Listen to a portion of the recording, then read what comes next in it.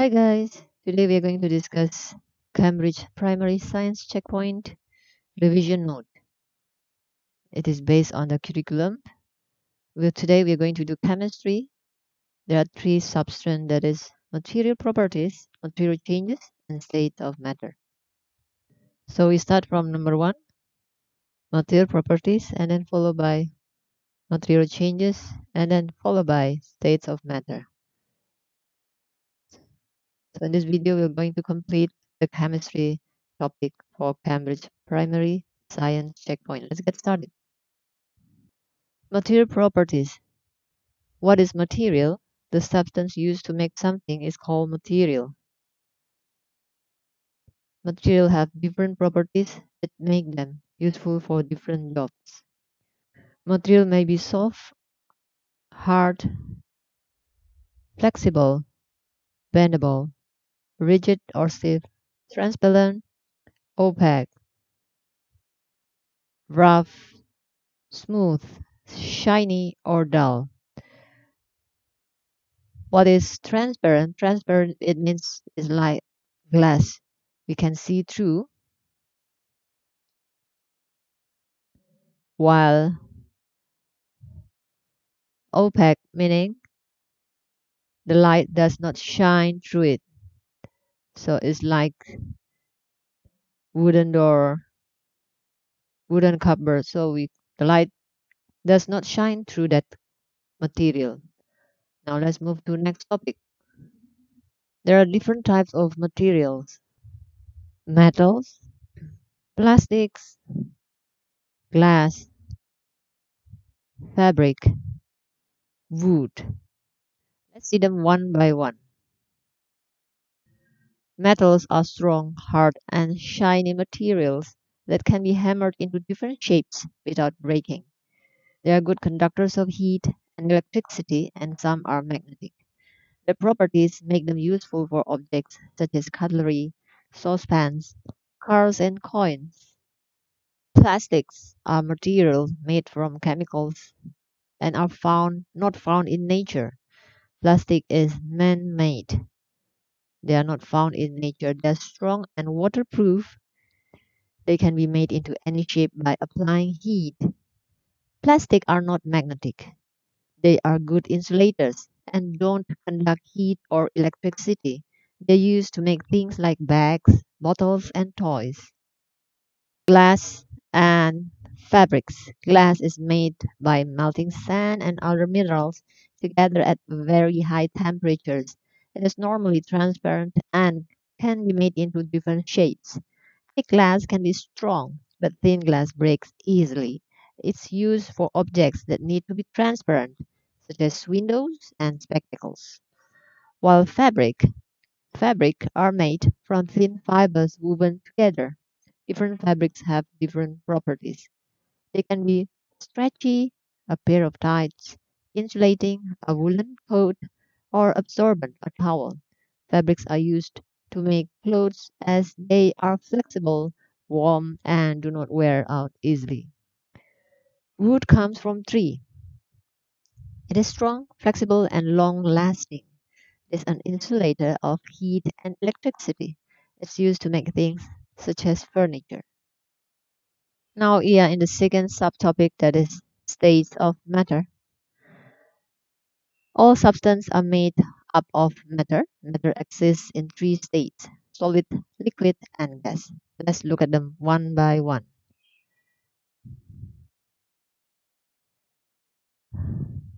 Solid has definite shape and volume, cannot be compressed. Particles are closely packed. While liquid, like this, is liquid water, this is solid. Liquid have definite volume but no definite shape. They change wherever you put them into, and they take the shape of a container they are poured into. Can be compressed to a small extent. Particles are not as closely packed as in solid. Now gas, no definite shape and volume. This is the water vapor in gas state. It is highly compressible. Particles are loosely packed. So this is the melting, freezing, evaporation, condensation, deposition, sublimation. Let's look at them one by one. Liquid water that turn into solid ice is the process is called freezing. Now from solid ice, if it is turned into gaseous state directly, we call this as sublimation. So from solid to gas, we call this as sublimation. Uh, from gas, when it's turned into liquid, we call this as condensation. But the opposite process is if the liquid directly turn into gas, we call this evaporation or can be boiling. From gas, when it turns into solid state directly, we call this as deposition. An example for this, the most common one is the mothball. The solid mothball can uh, be turned into gaseous state if we keep them in the cupboard. They will be disappear in certain period of time.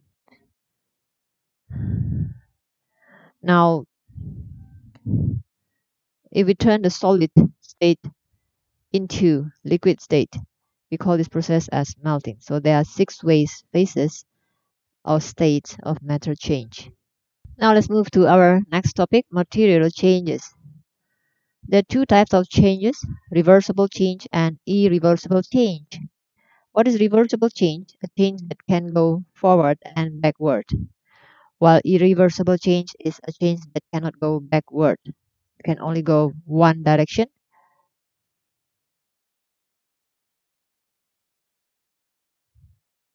Now there is also physical change. It means ice turning into water. So this can be reversed back. The liquid water can be turned back into ice. While the chemical change, which is the irreversible, we cannot turn it back. If the iron nail undergo process of rusting become uh, change in color. So this one cannot be reversed back. Chemical change is irreversible. Physical change is reversible. We learned things called solutions. What is a solution? Solution is a special mixture of a liquid and solid. Example, we can make a solution by mixing a solid and liquid, such as sugar and tea. Sugar is a solid and tea is a liquid. When you put the sugar inside your tea, the sugar seems to disappear. However, you know the sugar is still there because we can taste it and it tastes sweet. Now we say that the sugar has dissolved in the tea. The sugar particles move into the spaces between the liquid. The substance look as if has disappeared is called the solute, and this is the sugar. The substance that we can still see is called the solvent. In this case, is the tea. The solvent and the solute together are called the solution. Dissolving a solid is the process of mixing a solid and liquid so that the solid is no longer visible. If the solid dissolves in the liquid, it is said to be soluble, and if it does not dissolve, it is insoluble. Solution cannot be separated by sieving, filtering, hand sorting, or settling and decanting because solute particles are dispersed between the solvent. The example is the sugar dissolved in tea. That is solution. We cannot separate them by sieving, filtering, hand sorting, settling, and decanting. We cannot separate the sugar from the tea because it is dissolved. But the sugar from the tea can be separated by heating so that solvent evaporates. So we can evaporate the tea liquid, and then the dry solid, which is the sugar crystal, will be left behind. When we have dissolved so much solute in the solvent that no more solute can possibly dissolve, we say that the solution is saturated. If we keep dissolving sugar inside the liquid tea, then we'll come to a point where the sugar will not be dissolved anymore.